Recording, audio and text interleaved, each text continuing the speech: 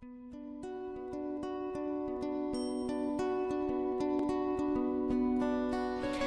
guys, it's Nikki from Still Moments Nursery. I thought I'd do a quick review on the straight mohair that I use on my reborn dolls and all the colours that I have available. I've also got these, all the hair that you're going to see today available on my website. It's available in straight and wavy, so all the colours you can get in either the nice straight mohair or the mohair that's got a slight little curl to it. I've grabbed out all the colours that I have. So I've got ash blonde, which is my favourite. I've got the auburn, so if you've got like a little redhead baby, that's perfect for those.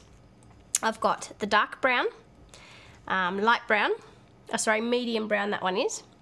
Then you've got light brown, which is the most popular hair, and then you've got your baby blonde, which is a nice blonde. It's not like a reddy, it hasn't got any red streaks through it. It's actually dyed really nicely. I'll just give you a, so there's the blonde. And of course, the black. And the black mohair is the mohair which is on this doll. And I've actually done this one with a really fine forked felting needle, which gives a really nice effect, as you can see. And that's the dark, well, sorry, that's the black. So nice colour depth as well. It's 100% mohair, which has been treated, conditioned and dyed, and the colour depth is actually really good. You will actually find with some of the cheaper mohairs that when they do dye it, the dye is not getting into the middle of the mohair. But as you can see, this is the dark brown, and as you can see, the colour of the mohair is even. It's one colour all the way through. And then the auburn as well, which is a lovely colour when it's actually on a doll.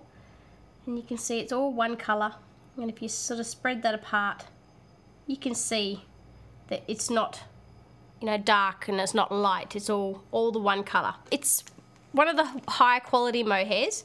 It's all brushed out for you, so you don't have to sit and brush it out and try and get it straight. So it's all been done for you. It's all been prepared and packed nicely for you. So when you do get your mohair, it's actually, some of the mohair is actually divided into the two little packets.